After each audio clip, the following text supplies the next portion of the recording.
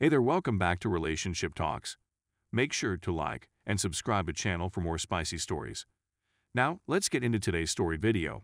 Marriage demolition. I, 32 years old, caught my wife, 30 years old, cheating on me in our marriage bed only a few hours earlier.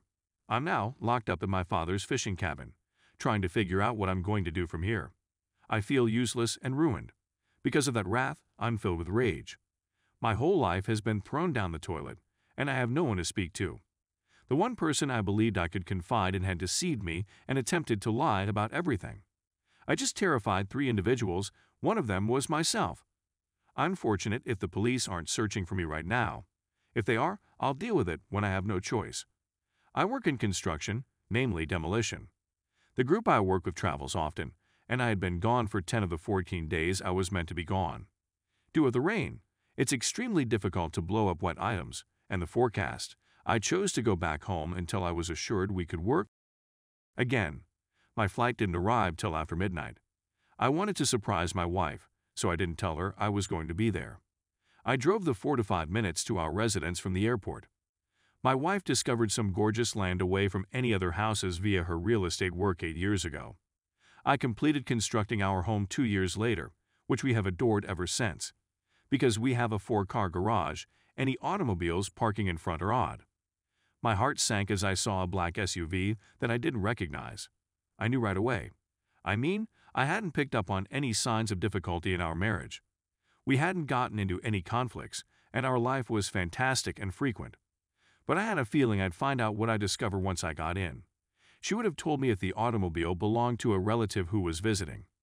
Part of me hoped it belonged to a female colleague who had had much too much wine on a visit and wanted to sleep it off. But it would have been very unusual. I sat outside the home for at least 15 minutes, contemplating things. However, I placed my vehicle approximately 6 inches away from the driver's side of the SUV, which was parked next to a retaining wall.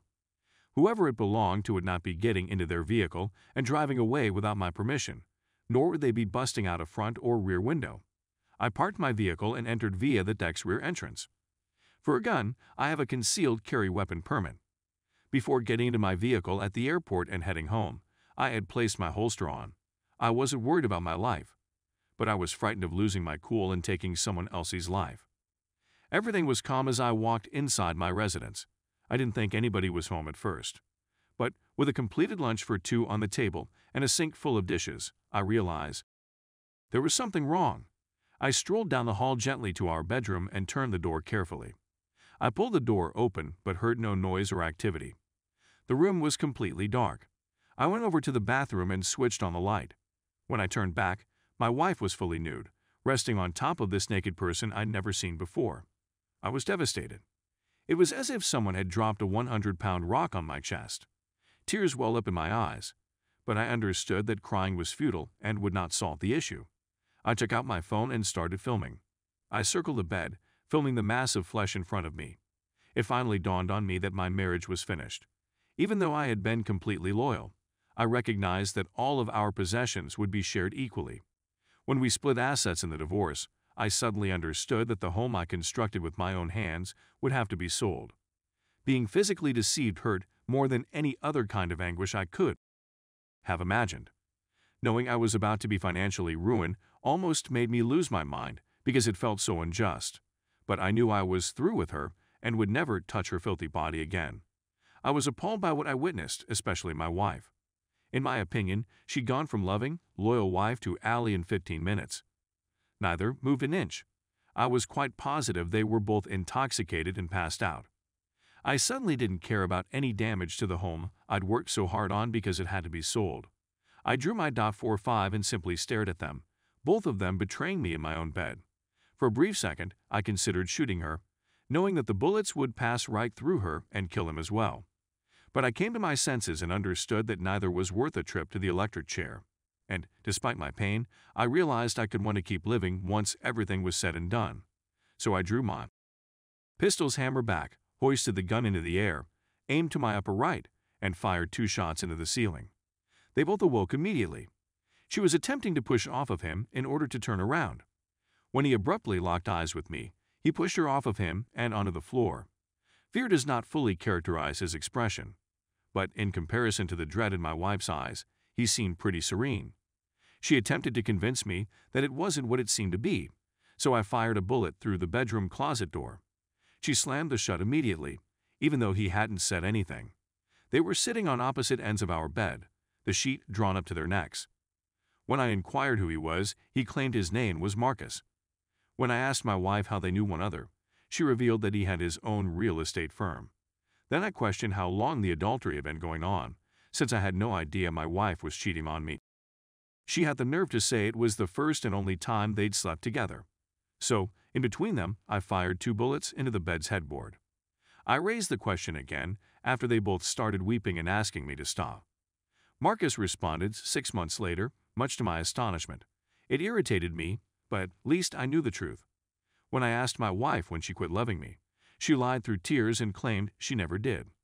I fired 2 shots into the bathroom on her side of the bed, causing her to scream as mirror glass broke all over the counter and floor. I told her she was a lying useless and that I was tired of her lies.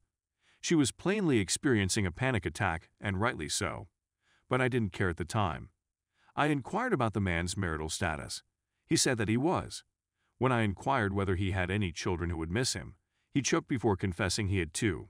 I told him how much. I appreciated his pointing out to me that my wife is before we had children together. But I asked him whether having with a cheating harlot was worth the risk of losing his wife and children. He pleaded with me not to inform his wife. I advised him to stop talking since she had a 50% probability of becoming a widow at the time. I walked at the foot of the bed for the next 15 minutes, pistol drawn, trying to think. I was aware that keeping them there against their will may be seen as my taking hostages. I knew I'd have to let them go at some point. I motioned for my wife to get up and go fetch her vehicle keys.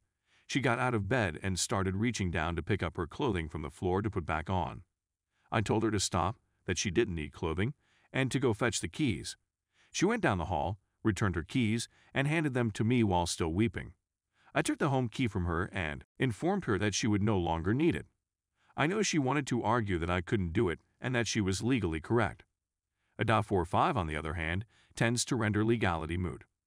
I then instructed Marcus to take his keys and wallet from his trousers and accompany me. I followed him outside to his vehicle and repeatedly hit him in the face until his nose and lips were bleeding.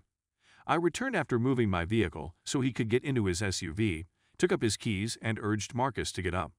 I told him he could go home right then and confess everything to his wife, or she'd hear from me within 48 hours with all the proof of his adultery I'd gathered. I also told him he had 45 seconds to leave my property or a coroner would be taking him away. The fact that he was naked appeared to be a minor concern at the time. He jumped in his vehicle and drove away before I could count to 25. I returned inside, where my wife had changed into a robe and sat at the kitchen table. I went to her bedroom, took her cell phone, and delivered it to her in the kitchen. I inquired if she wanted me to contact her parents or sister to come pick her up. She flatly refused. I'd even inquired if she wanted me to contact the cops. I believe she expected us to talk things in order to clear the air. Thus she replied no. She started to explain, but I cut her off and informed her we were done for good as far as I was concerned. I told her that our house was no longer her home and that she needed to get in her vehicle and go somewhere that wasn't our place. I emphasized that after what she'd done, I no longer felt any love for her and that there would be no second chances. She started apologizing, crying, and pleading. Blessed quiet resulted after 2 shots fired into the double oven and 1 into the fridge. Having a neighbor who is more than 2 miles distant has its advantages. I told her that I didn't care whether I lived or died, and that her actions had completely devastated me. I also said that the moment I saw her and Marcus nude together, all of my love for her changed to hatred. If Thanos could have erased her from existence in my memory at that instant, I would have done so. I told her I was struggling to keep my cool in the face of my affections for her. I suggested she go to the garage, get in her vehicle, and drive away forever. She cried her way out of the garage, into her vehicle, and drove away. That was around 5 hours ago. I didn't want to deal with any police who happened to turn there, knowing I could have committed a felony or 2 with my response. Before leaving and getting back into my vehicle, I turned off everything and secured the doors. My father has a fishing cottage that he and his mates frequent. I drove here and let myself in using the secret spare key. When I arrived, it was much too early to phone anybody. I decided I wanted something to drink, and I'm about a quarter of the way through a bottle of my father's Balvenie scotch. Dad is going to be furious until I tell him what my wife did. I'm also quite sure it's the bottle I got him for his birthday last month. I'm at a loss on what to do. I've combed through threads on this subreddit and others in search of solutions. However, the majority seem to be folks attempting to determine whether or not their spouse is cheating. I already know the truth. So as much as I want to know the truth, the justifications for adultery all ring hollow. Other articles seem to be techniques for getting a cheater back.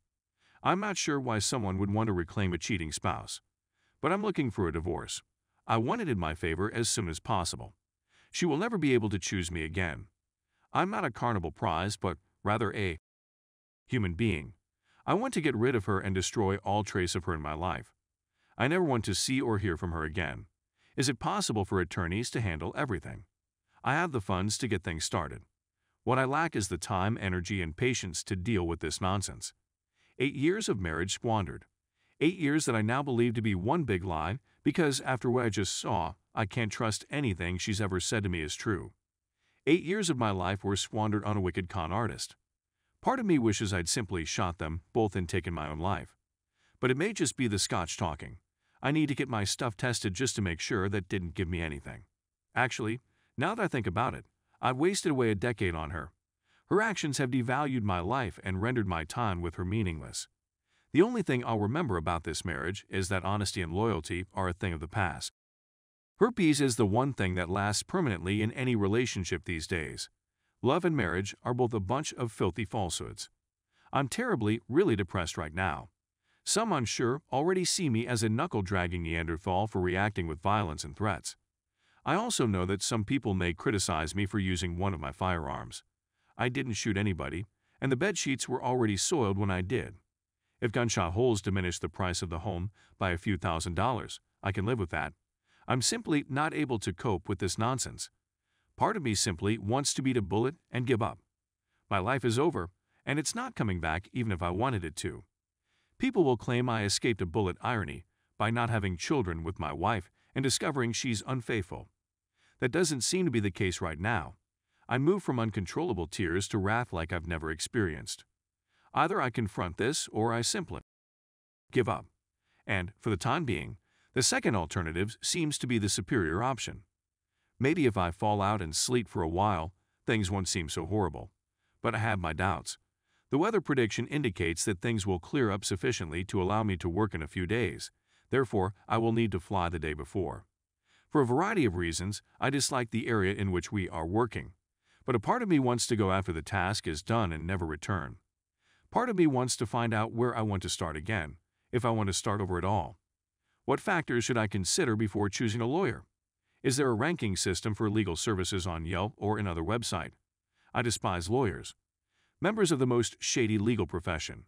Now I need to locate the most tenacious lawyer I can find. Please accept my apologies for the wall of words. It wasn't quite as therapeutic as I had thought, but nothing is going to make this pain go away anytime soon. What on earth am I expected to do? What's the purpose of accomplishing anything at all? The person I was sacrificing my all for is no longer with us, and I realized today that he never existed. By no means was I flawless, but I remained loyal. I'd never been abusive. She'd never heard me shout like that before today. I was a wonderful spouse. I enjoyed being married and devoted. But for every wonderful person out there, there's a harlot ready to dig her claws into him and wreck his life for her own benefit. F this life, my upcoming ex-wife, and relationships. Now, I'm simply rambling. I guess I'll go to bed now. When I wake up, I think I'll phone my folks and tell them what happened. I'm still in shock, and I've never experienced such heartbreak in my life. Maybe I'll feel better tomorrow. Update. I didn't believe anything had posted the night I attempted to submit to Reddit since. It indicated the post was pending moderator approval. But throughout the past month, I've received alerts on my phone regarding the post on a regular basis. I logged in to check the comments on the initial article, as well as a few folks requesting an update. I honestly don't know if things could have gotten any worse for me after publishing. And yes, I'm sure some will claim what I do goes too far, is excessive, or whatever. It seems that the law agrees with such individuals. The anti-gun commentators will be overjoyed with this change. So let me get this out of the way first, so those folks can be ecstatic about what I'm up against. I was arrested for conveying threats, felonious assault, assault with a dangerous weapon, and a few minor crimes/felonies. Even though I have no criminal record, if convicted of the charges, I may face up to 25 years in prison. It's unlikely that I'll be sentenced to that long in jail, but it's conceivable. Surprisingly, if I'd shot Marcus and or my wife in a fit of wrath, I'd probably be facing less time in prison. Marcus seems to have confessed to the police rather than his wife while I was writing my initial piece. He told the officers he was discovered with a married lady. However, he seemed to have gained some compassion from the cops. The deputy who collected his statements was one of the sheriffs that turned up the following day to arrest me. Everything went well since I didn't object in the least. Marcus's decision to accuse me was, in retrospect, a preemptive move, because the court after my arraignment barred me from contacting Marcus or any of his family members. So far, I have not made contact with his wife in any manner, shape, or form. But he achieved a handful of other things by having me arrested.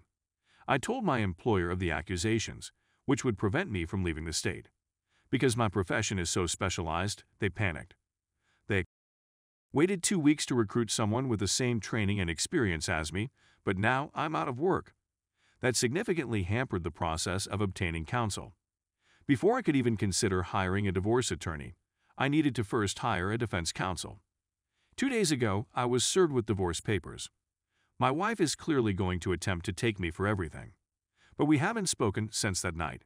She's texted and phoned, but I haven't read, replied, or reacted to anything. I absolutely despise her guts. I'll never get over it. I'm not going to be able to move on from this. I'm not going to be able to reclaim my life.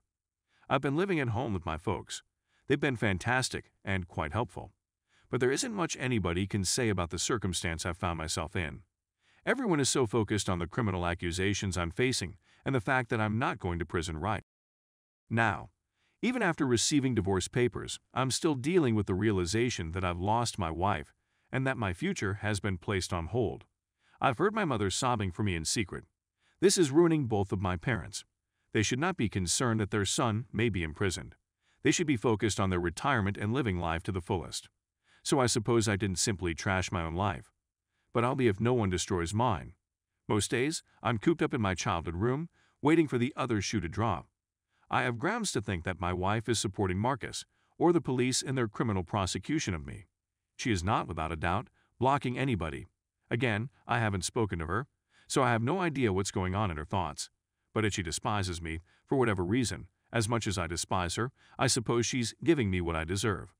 I'm sorry I can't provide a more detailed update. Those who are constantly in the leave and divorce them camp will be relieved to hear that this will happen come hell or high water.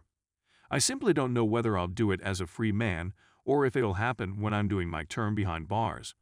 I was chatting to my cousin the other night, and he said something about when I start dating again. He didn't mean anything by it, but it was so perfect that I can't even convey it. Forget what my wife did to me and never trusting any woman again. I haven't even begun to consider it. And then it dawned on me that if everything else fails, my next date might be with a man called Jerome. My lawyer is attempting to win my case rather than just keep me out of prison. That is very much appreciated, and it is just what I need. But I can't go to jail. If I'm convicted, even if I don't go to prison, my career is over. But incarceration is too much for me. I've been in shock when I switched on the lights and saw my wife nude on top of another guy. This entire situation is becoming worse and worse. I feel like I'm watching a movie, but I can't stop myself, even though I'm disgusted. In my thoughts, this sounded a lot clearer than it seems printed out. But that was all I could do under the circumstances. My life is now in shambles, and infidelity is entirely default. Edit. There are various replies to queries and remarks in the comment area. I don't have it in me to write it all out numerous times. In a month or two, someone will offer an update. If it's me, wonderful. If not, things have become bad and are just going worse. Stay tuned for the next part.